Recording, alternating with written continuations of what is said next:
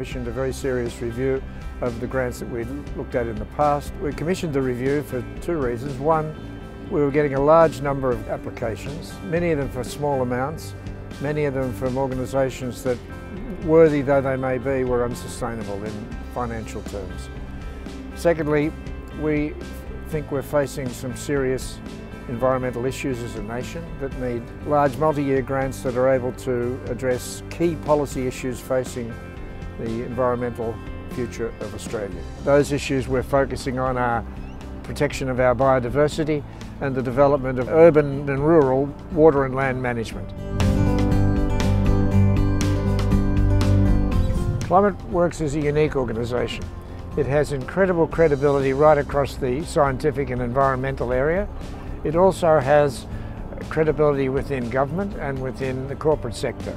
And that combination of multifaceted capacity is one that we were looking for.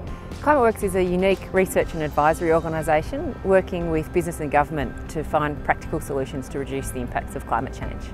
We were established in 2009 as a partnership between Monash University and philanthropy.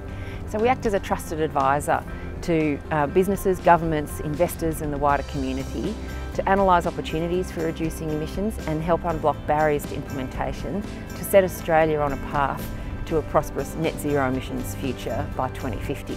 We're noted for our unusually positive approach.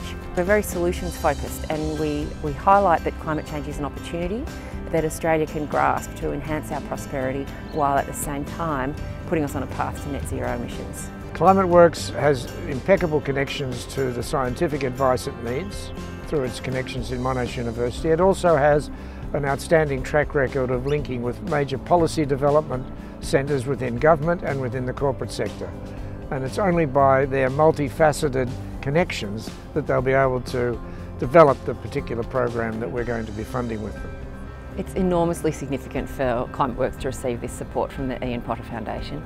The respect of the foundation amongst senior leaders sends a really strong signal that this is an important area that all should be focusing on.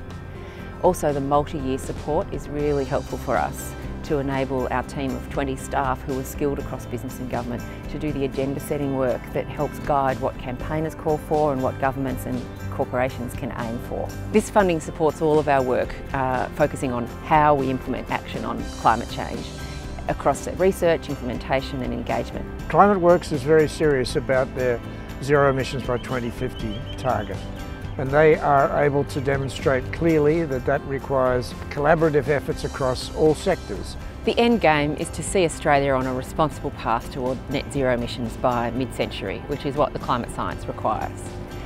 We can help support this by providing the policies that can accelerate action by governments and businesses across the community.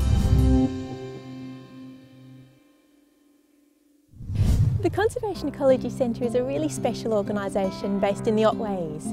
It's an area of incredible biodiversity and some very real conservation challenges. This grant has supported an incredible program.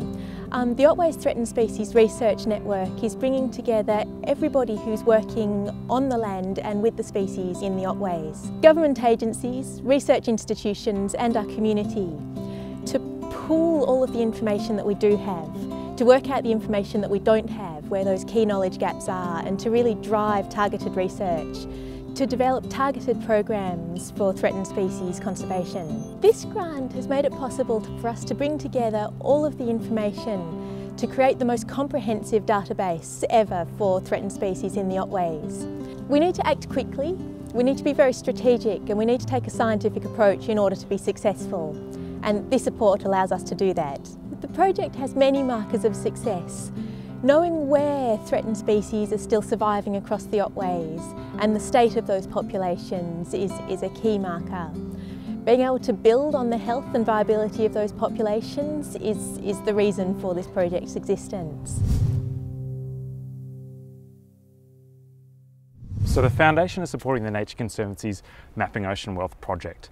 The project is developing new ways to value the way that our coastal habitats provide benefits to both people and nature.